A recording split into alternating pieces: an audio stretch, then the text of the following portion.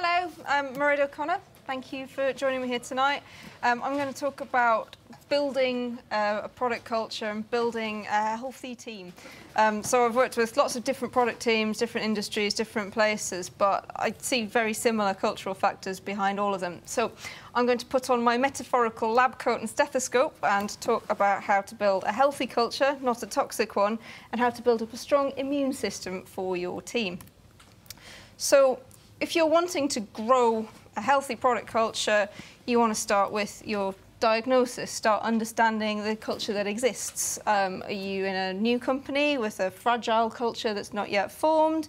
Is it a well-established and complex organism?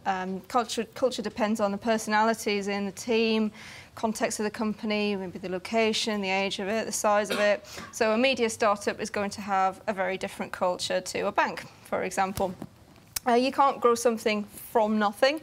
So if you've got your whatever they are in your petri dish, you've got to start with something to grow it. And you can't change one organism into another. And the same with teams and with organisations. So that bank might like to be acting more like that media startup, but you can't just magic one into another. That's inevitable that there's different constraints, different inherited cultural factors. You've got to work with what you've got. But you can influence how the culture grows, for good or for ill. So one thing that any organism needs to grow is nutrition. Your team needs the right resources to grow. So that might be money, time, people, access to information. You can starve a team to death, or you can make them unhealthy on a junk food diet. And so, as we know, an imbalanced diet is going to make you unhealthy. An imbalanced team isn't going to make for healthy products, healthy teams. Diversity matters. So in the same way that you need to eat lots of different types of foods, you need different people in your team. And that's why I think it's always useful to think about diversity, not in terms of where people are from or who they are. It's about different ways of thinking about things and having different ways to approach a problem. That's going to be a much stronger, healthier team to do that. It's also possible to have too much of a good thing. It is possible to have too much money. And, on a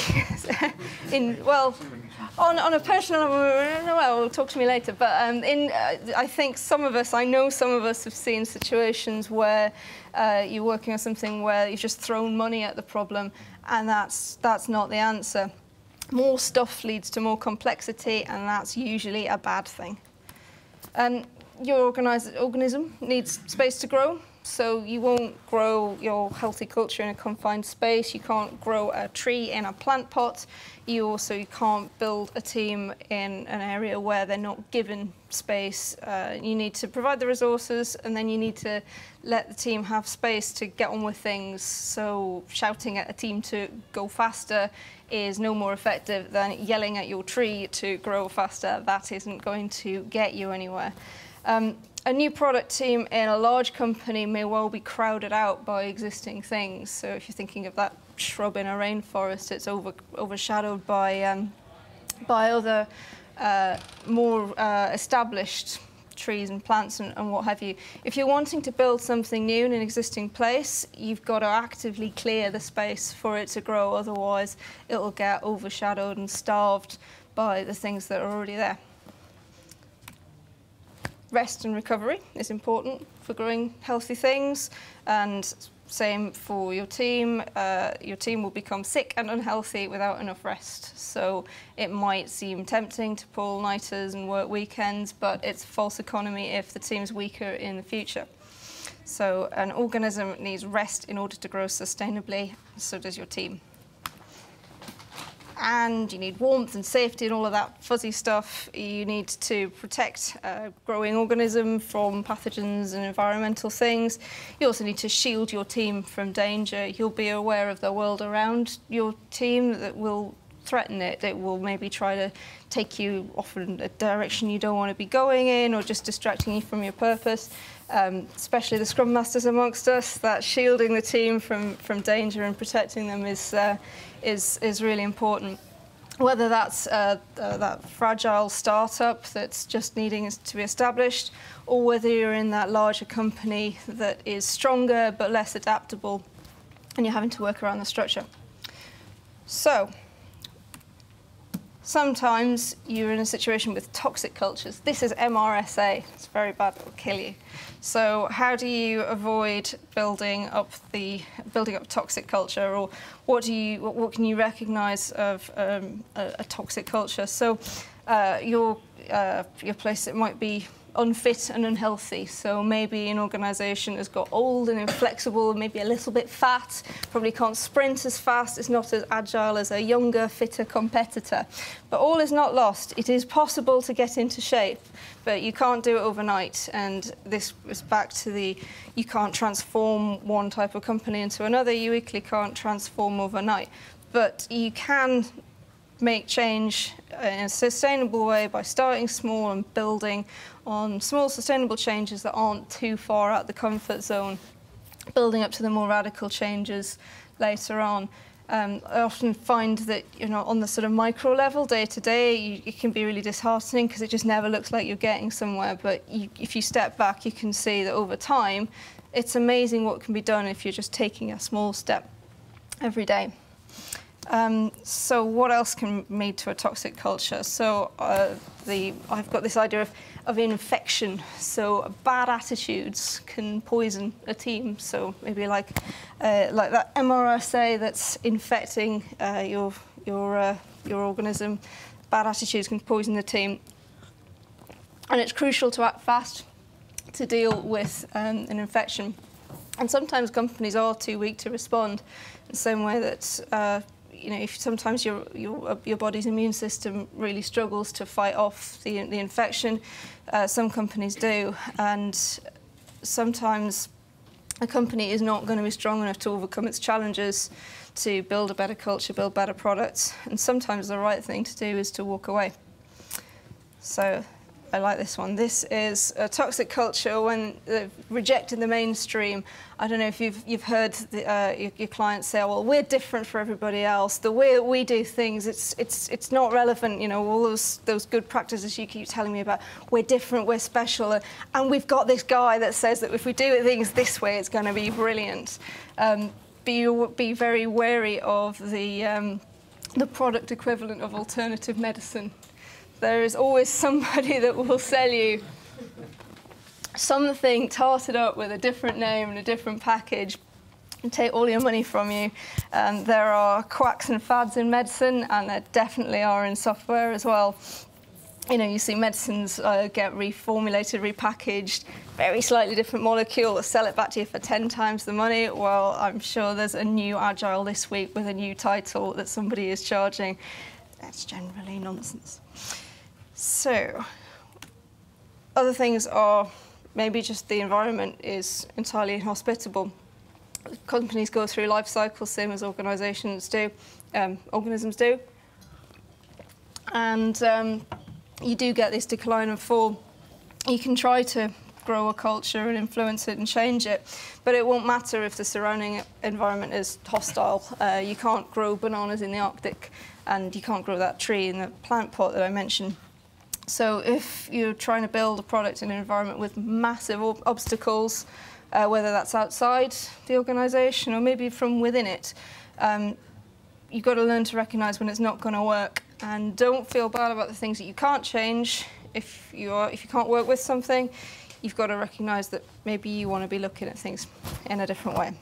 So that's all the toxic stuff. What about influencing cultural growth and building up this immune system of the organisation? That's penicillin. It's really pretty, that one. All of the other pictures of penicillin are rotten fruit bowls and things like that, but I didn't feel like that gave quite the right impression. So to influence your cultural growth, you need good hygiene, you need to follow good practices. So things like the retrospectives, it's quite easy that in the thick of the day-to-day of the urgent stuff that you've got on, you can let these things slip. But it's really important to keep up those good practices and that hygiene of all your ceremonies, and don't let the urgent distract you from the important. That's a quote I got from the West Wing.